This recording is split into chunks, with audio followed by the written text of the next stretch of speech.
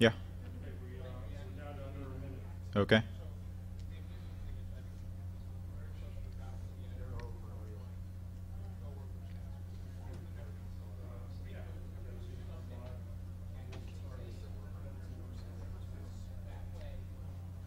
Meanwhile, woo, NOTACON.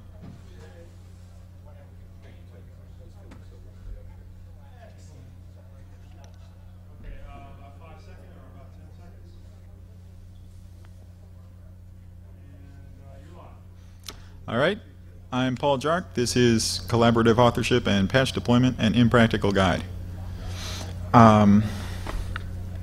So a lot of what I'll talk about here will be phrased in terms of Wikipedia, but it isn't necessarily specific to Wikipedia. That's just a good example, testbed, frame of reference sort of thing. So, some of the inspiration for this came from a blog I was reading. Mano Singham, highly recommended. Read it. blog.case.edu/mxs24. He mentioned in one of his posts a study that was done where someone found fewer errors per amount of text in Wikipedia than they found in Encyclopedia Britannica. And yet, in spite of this, Wikipedia would not be treated as such a reliable source as Encyclopedia Britannica, mainly for the reason that in the case of a professionally published work, you know that somebody has put their name on it, they've put their reputation on it, they've put their livelihood on it, and so you know that they would have something to lose by giving any false information or, you know, just doing low quality work. So my thought was, is there a way we can add that to something like Wikipedia and still keep the advantages that we have with Wikipedia? I take it sort of for granted that Wikipedia did do something right. Allowing everyone to contribute is a pretty big advantage, I would think, and that is, you know, the cause of their popularity. Okay, Aviotropic Turunculus. Looking for other problems we might be able to solve at the same time. When you go to a Wikipedia page, you see the latest and greatest information they have, right? Half right. You see the latest information, but that isn't necessarily the greatest. There could have been a better version of that page earlier. Somebody made a change, either maliciously or otherwise, introduced some kind of error, and so now the new page is not so good. So it would be nice if we could get the best information as opposed to the latest information. The community is, you know, self-correcting, sure, but only probabilistically. At any given time, some pages will have errors. So there's some luck involved. Wikipedia strives to present a single cohesive version of reality, and I think that's a little idealistic. Recognizing disputes would be useful, and it would also be useful to really quantify it in some respect, show how much support there is for any given side of an issue. Also, not all contributions, as mentioned earlier, are of equal quality. Some are better than others, and we would like to know which ones are the good ones, which ones should we take with a grain of salt, lick of salt, pillar of salt. The solution, or a solution, or an improvement, or an idea. By all means, if anything I say doesn't make sense, shoot me down. This is just an idea, not anything well thought out, polished. So a way to add a reputation, which will bring us, you know, the evidence of risk and some kind of accountability, I think, would be to have people be able to sign off on individual pieces of information. This statement, you know, so-and-so was born on this date. Yes, I checked that out. I looked up birth certificates. I can vouch for this. Any other thing like that. The basic idea is you would specify, you know, on some scale, I've investigated to this degree, and I agree with his statement as a result of that to this degree. So once you have that, then you can say, all right, I don't just know that, you know, somebody thinks this is true. I can point to a variety of sources and say, all of these people have investigated to whatever degree and will vouch for this. And by doing that, they've put their reputations at stake. And so that, I think, could give the same kind of accountability and reliability that we expect from a professional sort of reference work. Okay, so of course to have a reputation you have to have an identity. And Wikipedia already has that, but another way it could be done, I was thinking, was have a public key cryptography system where to sign off on a piece of information you know, make up the statement, there's this core statement, I investigated this amount, I agree with it this amount, and then I sign off on that with my public key. And then anybody can check that. So that public key would provide an identifier. Perhaps even that public key would be the entire essence of someone's identity. And that would, rather than having it associated with a real world name, all you know is this key has signed off on this information.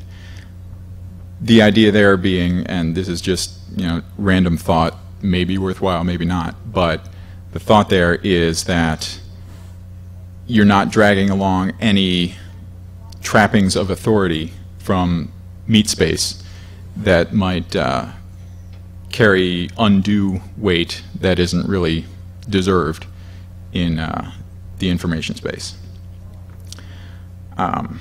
Also, with a public key infrastructure, you don't necessarily have to rely on a centrally managed system which can be, you know, abused, controlled, much like Jason Scott was talking about. And of course, public key infrastructures are just so easy to deploy. Not. All right, so once this sort of thing would exist, why would somebody use it? Isn't this even harder to do than, you know, what we've got now with Wikipedia, and the editorship of Wikipedia is certainly smaller than the readership already. So one way to encourage adoption, I think, would not be to do away with the information that is not highly rated in terms of people have vouched for it, but just to market differently and say, all right, here's something that somebody said hasn't had a lot of investigation, so that would sort of act as an invitation for more people to do some investigation on it. So that way when somebody hits up a page, they see, here's all the information, here's stuff that I can count on as being pretty reliable, here's some extra information that maybe it's good, maybe it's not, I don't know. If I'm interested, if I really care, I'll look into it myself and then report back, and the community can trust it one iota more since I've checked off on it. I think it would be useful in this sort of thing to have some sort of expiration, gradual expiration of old sign-offs on facts or whatever, for a variety of reasons. Youthful indiscretion, you know, sure, many years ago I signed off on things that I would not want to admit to anymore, so of course I would be very appreciative if the system did not bring up those things today. Or even if it's not my judgment changing new information may have become available since then, and so I would not hold to all the same statements that I might have in past times.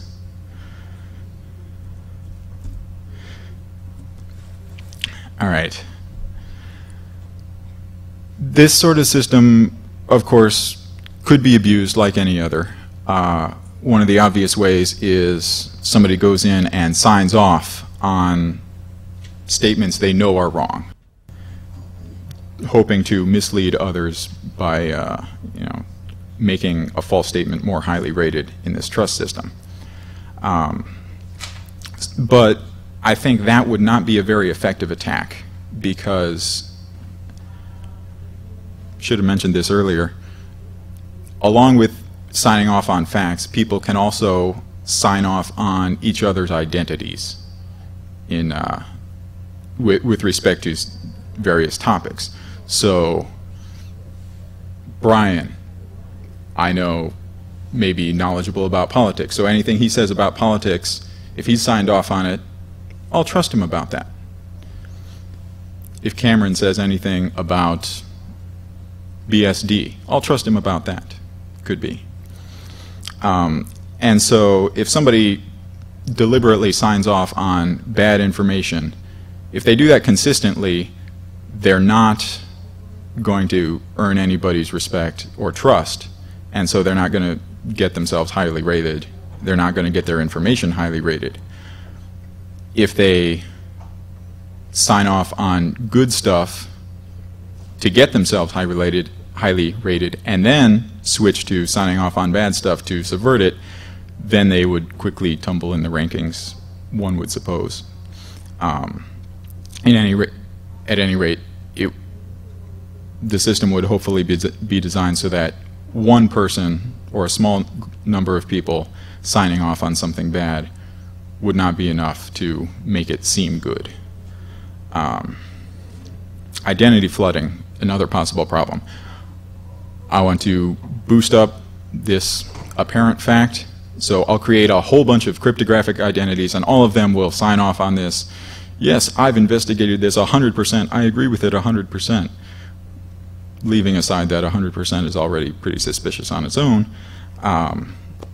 We would like to avoid having the mere number of identities be a good indication of anything.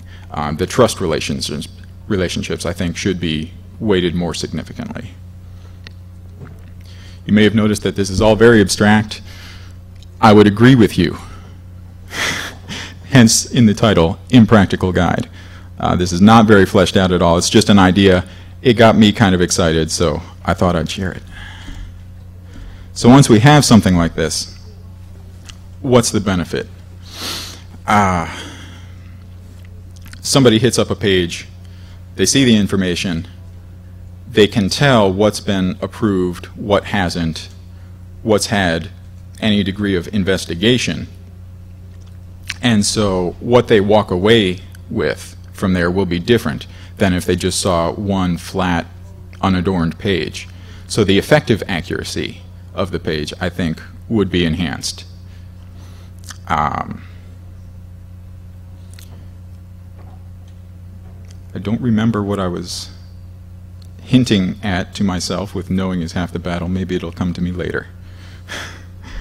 Citation. Once you've got somebody putting their name on the line, or at least their public key, saying, I vouch for this, you can rely on it, or you can blame me, then you've got something you can cite. You can, even though Wikipedia tries not to be a primary source, it could perhaps still be an intermediate source. It's something you can point to with cryptographic signatures. It could be, here's where you can see where I got it, and you can track that back to other people and find out where they got it. And a lot of this, I think, would work in parallel pretty much the same way in the realm of distributed code development and distribution and deployment.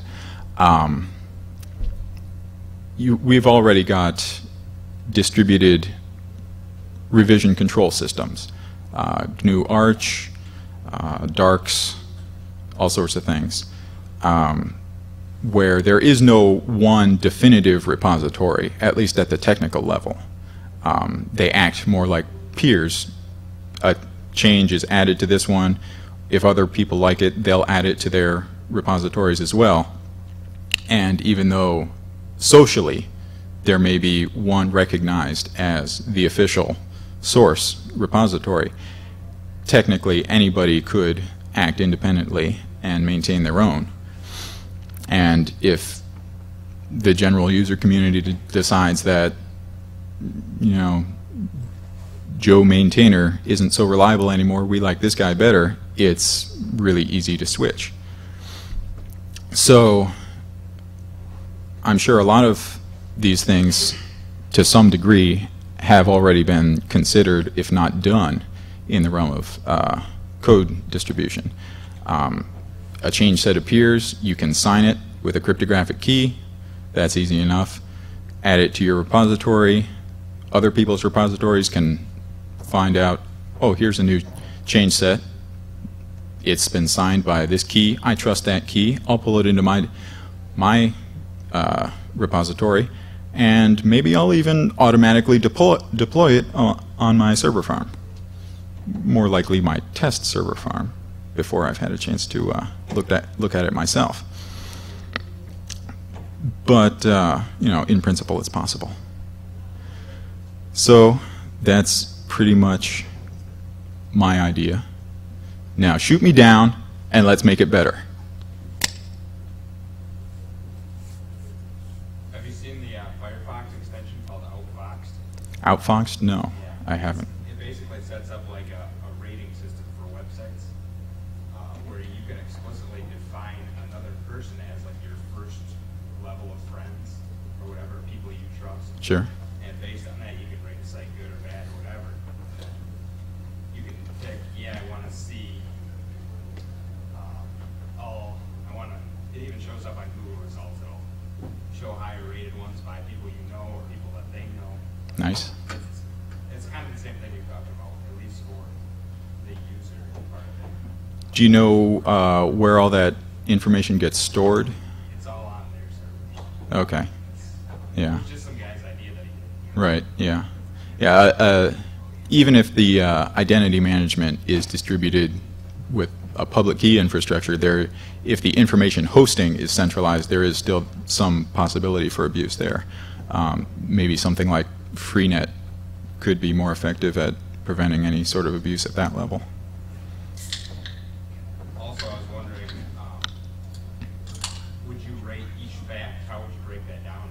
Would you rate like a whole statement about somebody, or would you break it apart and, you know, this person did this? It would be complicated to break it all down.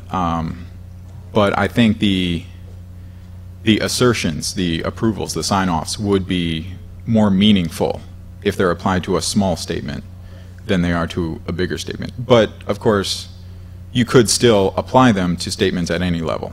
I mean, technically there's no reason to enforce size of a statement that you can sign off on, I would think.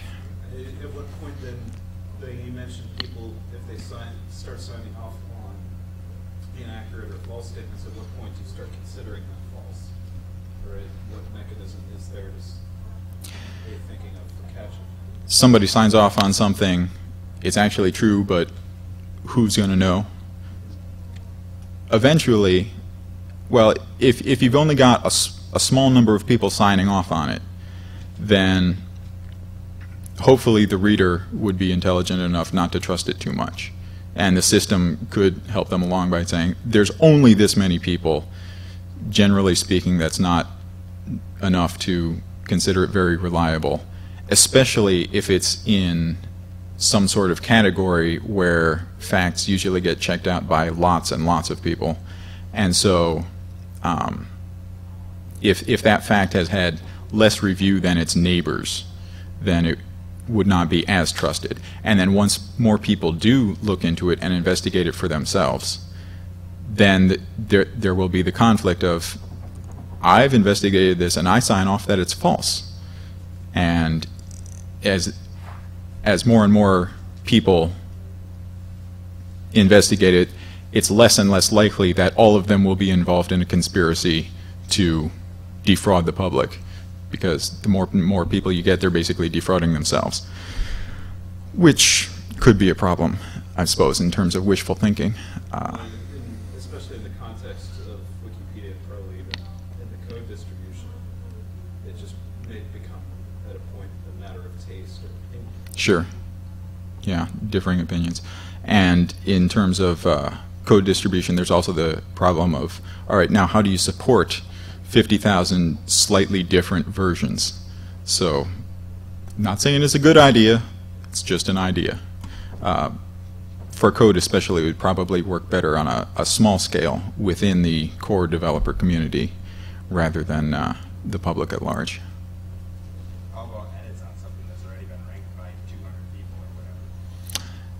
Then, yeah, if you've got something that's already established with its own reputation behind it, somebody comes along and suggests a change, that change, I would say, should have its own independent reputation.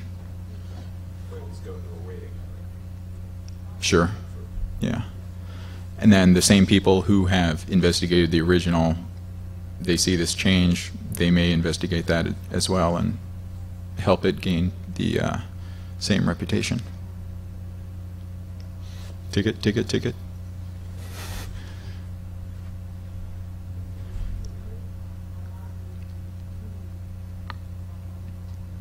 All right. I guess that's it then.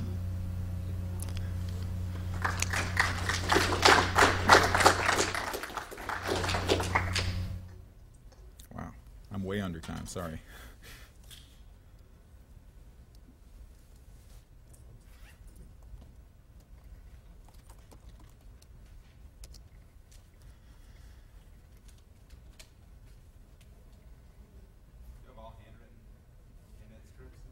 Yes.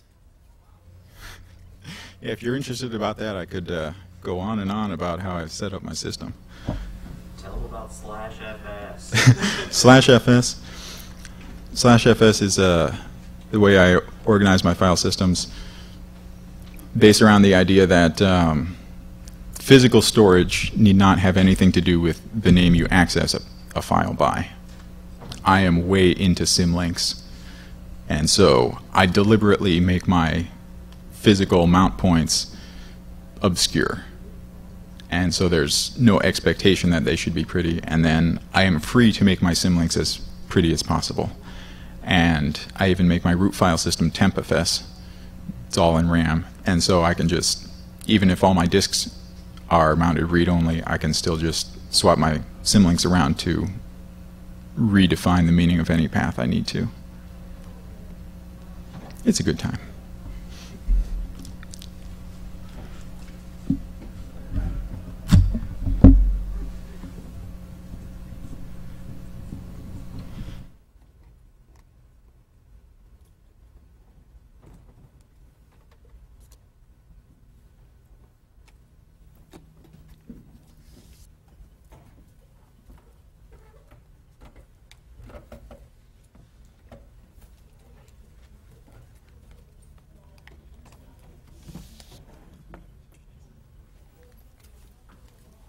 Even though there's not many of you in here, just want to make a note that we're checking the garage right now. We've had another car broken into.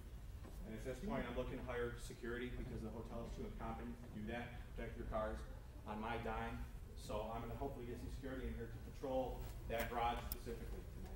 So, as soon as I can get that set up, if you want to help us spray the box, let me know. Hey, you need volunteers for it? Well, I'm just calling some security agency. I was thinking about doing that, but I don't want to put anybody I'll volunteer for an hour. Well, I mean, if you want to help monitor the garage tonight, that's cool.